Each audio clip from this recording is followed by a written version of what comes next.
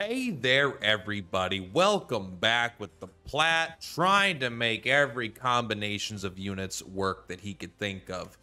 Today, we are talking about the machine gun that is the 4 mages build. You could even go 5 mages, but you're at that point, you're just asking for trouble. 4 mages and a elf is, I think, going to be probably one of the strongest ways to do this. If you want to make it a little more consistent, less damage, but more consistency overall, you could remove this, one of these warlocks, and add something a little more like a thief or someone that's able to like disrupt the enemy for somehow basically. Because this build has some weaknesses. You might want to add something that can increase their accuracy, like an owl as well. But what are we doing here? The idea is we are completely built around this warlock ability called Magic Pursuit. Activates after an ally uses a magic attack active. Follow-up attack a single enemy with magic. It is a 1 PP way to deal bonus damage. So we have 4 warlocks. Why? Because we are going to use a magic ability, and then he's going to follow up attack. He's going to follow up attack. He's going to follow up attack. Then he's going to attack, and then he's going to follow up attack. He's going to follow up attack. He's going to follow up attack, and then he's going to attack, and then he's going to follow up. He's going to follow up. He's going to follow up, and then finally Charles is going to do an attack, and he's going to follow. He's going to follow. He's going to follow until all of their PP is gone. So that is the idea of the build. However, it has some severe weaknesses, and what we're going to compensate for about 80% of the weaknesses right out the gate by using an Elven Augur here. So we're going to start the fight with an Elemental Roar with Eagle Eye, right? Use a sniper lens, get your initiative as high as you can. I'm up to 72, and then give yourself a sniper lens so you have Eagle Eye. Then you're going to Elemental Roar with a Warlock that has a Thunderbrand Tome. This is going to do an AoE nuke, basically, a lot of damage to soften them up. It is also going to give you, it's going to stun them all. If they're all immune to stun, or if there's enemies that are immune to stun, you might want to switch this character out and go for a super high initiative shaman instead and blind all the enemies. The point is, our initiatives on these warlocks is very low. So you want to do something to delay the enemy turn. So you could basically get your attacks off. And then what we're doing here is mostly going to come down to, we're going to be trying to thunderous strike enemies to keep them stunned. We don't need to invest a lot of AP. Like, we don't need 4 AP on these characters because the idea is that they're going to get killed with their PP. And so we are going to be using all of our PP up by this point. And so you don't really need it. And I think because of the way I'm doing it, trying to go for max meme with the machine gun, I am using things like blue spectacles to give me accuracy, where you could go with like a Gilbert to get guaranteed accuracy. I don't think that's insanely good in this situation because the sniping order is not exactly what we want.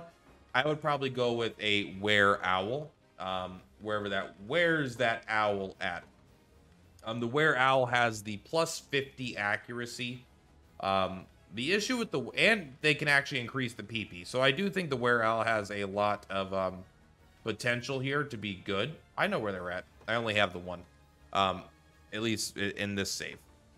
Because they could use Restore, they could also use Night Vision, right? 50 accuracy to the whole back row of allies, and Restore. They're not going to be able to do they don't have an attack, so you'd have to try to give them an attack, and I don't even think they can get an attack here. Yeah, I don't think they have access to an attack that I am aware of. So that's one thing. You would lose a little bit of damage there. You would just have to put more AP on the other characters, but this is one route you could go. But what's the idea here, right? I already told you. Let's actually take a look at the build. Sorry, I'm very tired. Well, you don't care. I got up a long time ago. We're just boosting our PP up to 4 and then getting our magic attack as high as possible.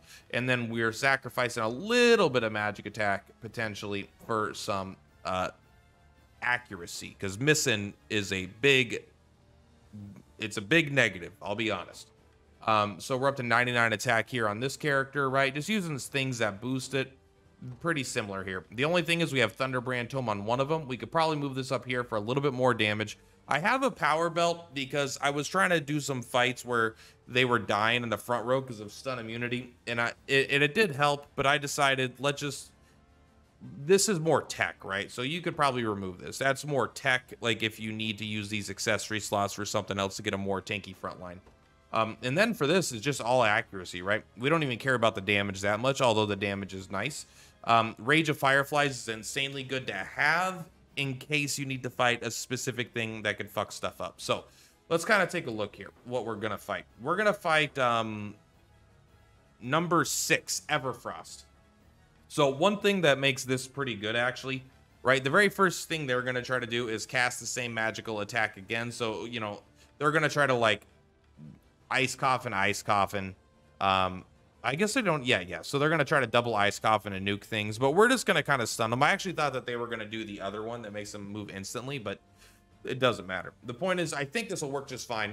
This is a machine gun build, and most of the damage might even come from our elf because they're that good. But the idea is to get all of the attacks from the follow-up attacks because it's just kind of a fun thing. All right, so what do we got here? We stun them. Quick Cure, debuff immunity, Frenzied Strike, so that's like a follow-up. You missed, which is nice. I don't think it's necessary there. But we have the Eagle Eye, Guaranteed Hit, Elemental Roar, and then it's gonna AoE stun as long as none of them are immune to stun, which looks like none of them are. Great damage, by the way. Did about half of the HP of the team. So the second Elf Sister would probably clean it up, but that's not what we're here for. All right, so now we're gonna try to re-stun enemies that are not stunned. Boom. Big hits. Man, we're not even getting a chance to do our stuff. We might actually need to remove some. There we go. 1, 2, 3, 4, 5. We might need to. Okay, our magic attack is a little high, so let's go ahead and lower our magic attack to kind of get the full, even if it causes us to lose. We did win that one. Yay, let's go. All right, I lowered my damage a little bit too much here, and I wasn't able to kill the sorcerer. So let's do it again. Now we'll be able to see, because she gets like this debuff immunity. So I had to change this up here. But now she should die from the second attack. Right here. La. Boom, goodbye. Now now we're going to be able to do our low amount of damage. To kind of show you the whole idea of what we were trying to do here, right? All right, Thunderous Strike. Boom.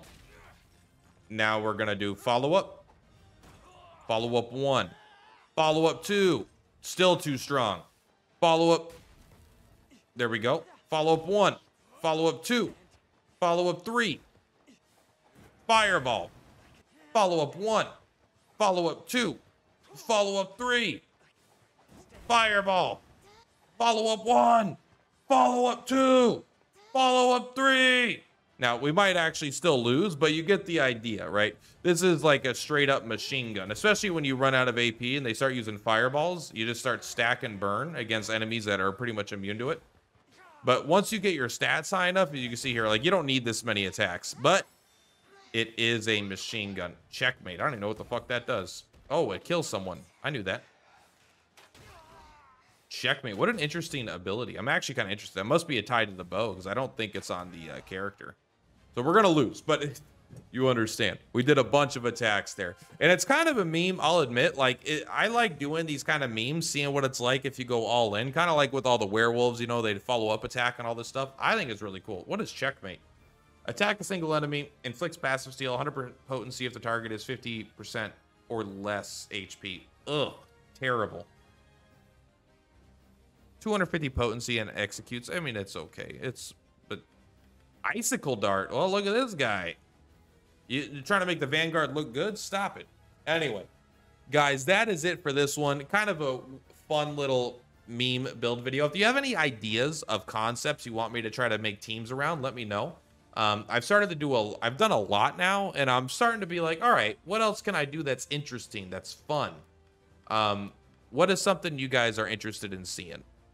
I mean, I could do like a full Cav team, but that team kind of builds itself, but I could still be interested in doing it. I could do just a generic good team. But like as far as like the kill everything teams, I feel like I've kind of done a lot of those, right? The gladiator one was insane.